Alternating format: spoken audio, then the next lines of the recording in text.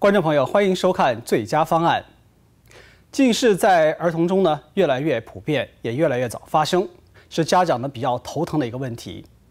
那有什么样的方法可以更安全、更有效的预防和矫正近视呢？今天我们就来谈一谈日渐流行的 Ortho-K 角膜塑形术。我们为您请到的嘉宾呢是眼科医生 Dr. O 来给我们介绍一下 Ortho-K 这种治疗方法。Dr. O 自80年代开始使用 Ortho-K 来治疗近视眼。 是最早开发这项技术的医生之一。1992年 ，Dr. O 最早把 Ortho-K 技术带到了亚洲。30年来，共治疗超过5000个案例，是全美400个 Ortho-K 学院院士之一，同时也是亚洲、拉美和俄罗斯 Ortho-K 的学院成员。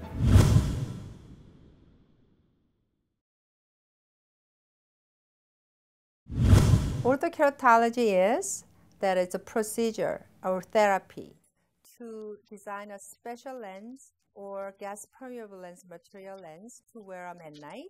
So we gently reshape the surface of the cornea.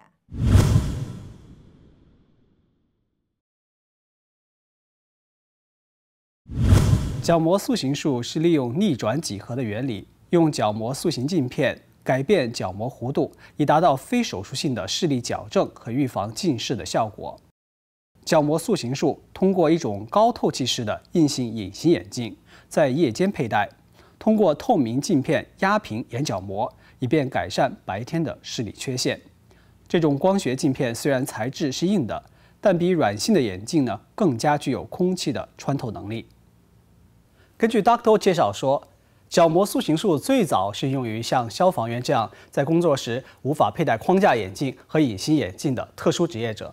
而 Dr. O 呢是最早把 Ortho-K 应用在防治儿童近视的先驱者之一。他开始研究 Ortho-K 技术呢，是他在加州伯克莱大学当学生的时候，他自己的儿子、亲戚和朋友呢，都曾经当过他的治疗对象。I was in glasses from like age about 8 years old, second graders, and my myopia really progressed very rapidly. I was as high as about -850. When I was a student in Berkeley, in undergraduate, I used to wear hard contacts. And then being highly nearsighted, that I was very inspired by the work they did.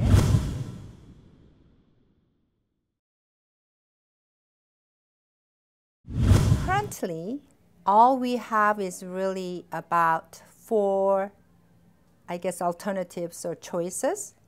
The first, of course, glasses, right? It's for adults and children. Glasses are there. Second option will be contact lens and glasses, like soft lens. Millions of people wear them. And the third option will be orthokeratology.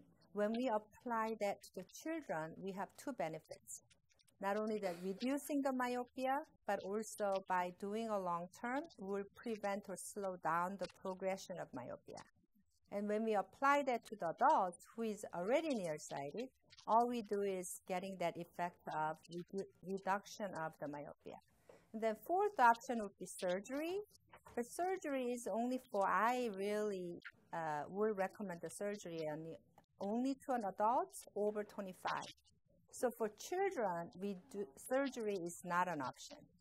But we would like to I like to add another option available for small children who is becoming rapidly nearsighted. There is an atropine therapy, which is actually an eye medication. 据 Dr. O 说呢，因为孩子的角膜还没有完全成型，长期佩戴 Ortho-K 可以减缓近视的恶化，还可以帮助角膜呢恢复到正常的状态。 可是，在很多时候，要想让一个孩子晚上整晚佩戴硬性材质的眼镜，孩子呢会觉得不舒服，或者觉得头晕，或者是不愿意佩戴。那这些问题是怎么造成的呢？又该如何来解决呢 Orthokeratology is really a skill of fitting of designing the lens. So I would assume that prefer to find a doctor with a lot of experience. Change. They grow, and then eyeball size, shape, and changes as they grow. The nearsightedness increases. So if small children go through the Ortho-K and it works well for a year or so, and then the vision gets worse, then of course you gotta go to the doctor, and then vision could get worse, especially children. So need to be refitted. Parents' point of view, if you're looking for a doctor, I strongly recommend from the local place that where you are, you should go to the academy website. Try to find a doctor who at least spends their time and money and effort.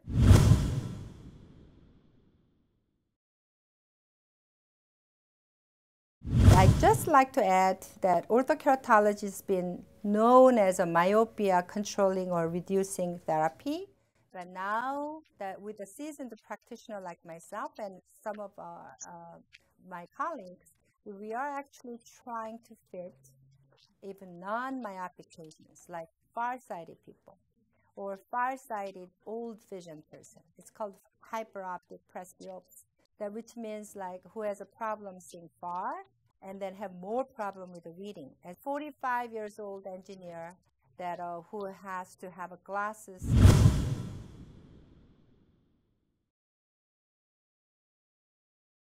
I think within next 30 years or so, 20 years, and I think orthokeratology will be mainstream first choice procedure for small children who is becoming nearsighted. And so hopefully most of the price will go down, more doctors are well trained, and better procedure to make the corneal mold will come out. And so we should be able to apply to every single applicable children who is acquiring nearsightedness should be treated. And also there is a permanent orthokeratology. 听完了 Dr. O 对 Ortho-K 的介绍之后，不知道有视力困扰的朋友是否对改善自己的视力更有信心了呢？不管您是近视、远视还是老花眼，都希望本期节目呢对您有所帮助。其实眼睛对每个人都很重要，也希望提醒大家不要忘了每一天呢好好保护自己的眼睛。感谢您收看今天的节目，我们下次节目时间呢再会。